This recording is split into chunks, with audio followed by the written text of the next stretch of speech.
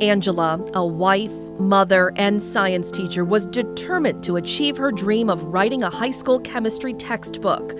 Her ALS diagnosis did not deter this dream, even as it became more and more difficult for her to conduct daily activities. A team of hospice caregivers came in to assess Angela's condition and provide the family with resources to optimally manage her pain and symptoms.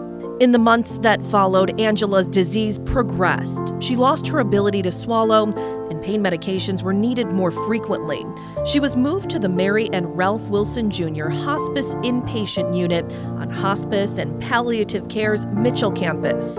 Angela's family was in awe of the care and support, and so very grateful to be by Angela's side as she passed peacefully.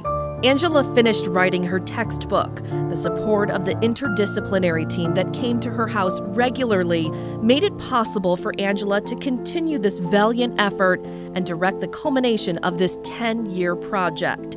Physical Setting, Chemistry was published 6 months after her death and is now used in New York State schools.